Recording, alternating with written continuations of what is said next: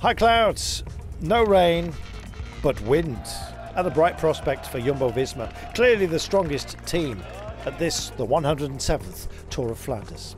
Wout van Aert, many people's pick for the day. Likewise, Mathieu van der Poel, and of course Tadej Pogačar, about to take on 273.4 kilometres, including 19 climbs and 6 sectors of pavé.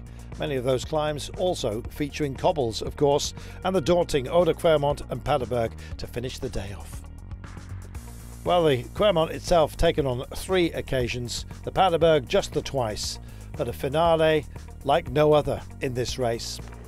Well, the wind was blowing with a northeasterly, and it meant for a very, very fast start. Took a long time, over 100 kilometres, before we finally got ourselves a breakaway established. And quality it was as well, up the road. So what would be the response? Well, before we even got a chance to ponder it, unfortunately a disqualification for Filip Mashichuk of Bahrain Victorious, getting it wrong on the approach to some of the bigger tests, slewing across the road and just destroying the field. Well, many were to taste disappointment, but others, the prospect, of course, of pushing on was there and alive. Asgreen, Trentin, part of a very, very accomplished breakaway of 15 riders ultimately, and the kilometres were busy ticking down. Well over the 2/3 completed margin, and it was now time to just ponder whether it would be fatigue or indeed good fortune or ill that would define the day, or possibly a combination of both. Another mighty crash. Thankfully, Benjamin Gamay and the others here getting away with it. No serious injuries to report from them. Injuries there were, and also, I guess, an injurious performance by Tadej Pogačar. He was in punishing mode. The first pairing of the Kwaremont and Paterberg, he went on the attack. Mathieu van der Poel, whose own team had been diminished through incidents, was determined not to be left out. Wout van Aert trying to stay in touch as well.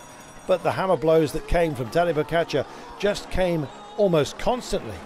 The toughest of climbs belonged to him. Last thing he wanted, of course, was a sprint finish. The 3 favourites riding together, trying to chase down a quality breakaway, and the cobbles kept coming and they had an impact. That just unshipping momentarily of the chain of Mathieu van der Poel meant he had to chase on one of the toughest climbs of the day. He did tag Wout van Aert and Tadej Pogačar, but they were starting to fracture in the breakaway up ahead. Mads Pedersen was part of that group. He pushed on for Trek Segafredo, and almost in response, Mathieu van der Poel wanted to make a statement. He could see that Wout van Aert was struggling, and away he went, taking Tadej Pogačar, of course, with him. Well, that was an amazing duo, of course, in hot pursuit of those up front. When they finally latched on, collecting those who'd fallen out of the breakaway along the way, they surely knew they had a great chance. Trentin working so hard, and as Wout van Aert struggled, dropping back from the front group, teammates were there at hand. Van Hooijdonk burning his own chances to help out, but helping yourself is what Tadej Pogačar is all about. He pushed on, leaving of course Mathieu van der Poel with a modest margin.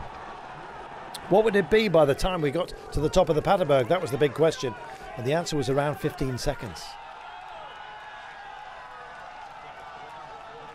Well, the big separation between the 2 favourites had been made, and it was a question of whether this man could possibly hold the advantage. Mathieu van der Poel was trying his level best to close the gap, but it just kept expanding, nudging up to over 30 seconds at one point. Tadej Pogačar taking this most prized of the monuments in his mind. He came here as a debutant in 22 and finished 4th, losing out in a sprint, of course, where Mathieu van der Poel triumphed. This day, though, belonged to Tadej Pogačar. Well, the battle for the minor places, it had to go to a throw on the line. Wout van Aert was 4th in the end, beaten by Mads Pedersen, one of the great animators of the day. But you could take nothing away from Tadej Pogačar and his achievement. Absolutely remarkable. Van der Poel 2nd, Mads Pedersen 3rd ahead of Wout van Aert.